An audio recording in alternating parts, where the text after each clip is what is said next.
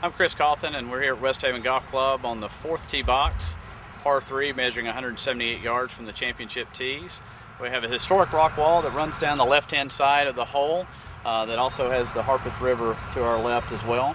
We have an elevated green that's heavily bunkered on all sides and a pitch-off area to the left of the green that runs the ball towards the Harpeth River. So we'll try to avoid all those hazards and see if we can make par.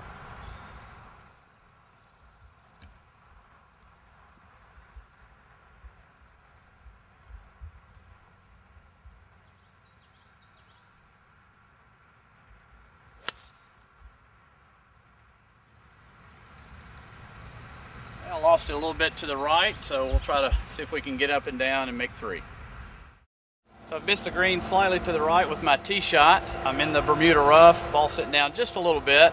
Pitch shot to the green with the green surface running a little bit away from me, so it has a little crown in the middle. It's going to be a delicate shot, tough to get close, but we're going to give it a shot, see if we can get up and down for 3.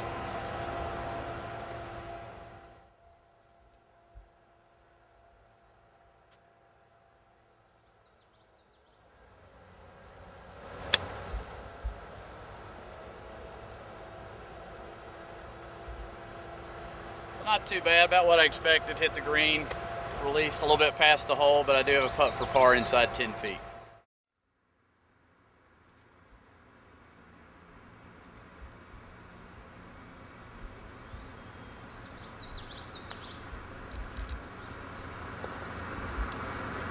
Not too bad. We'll take that.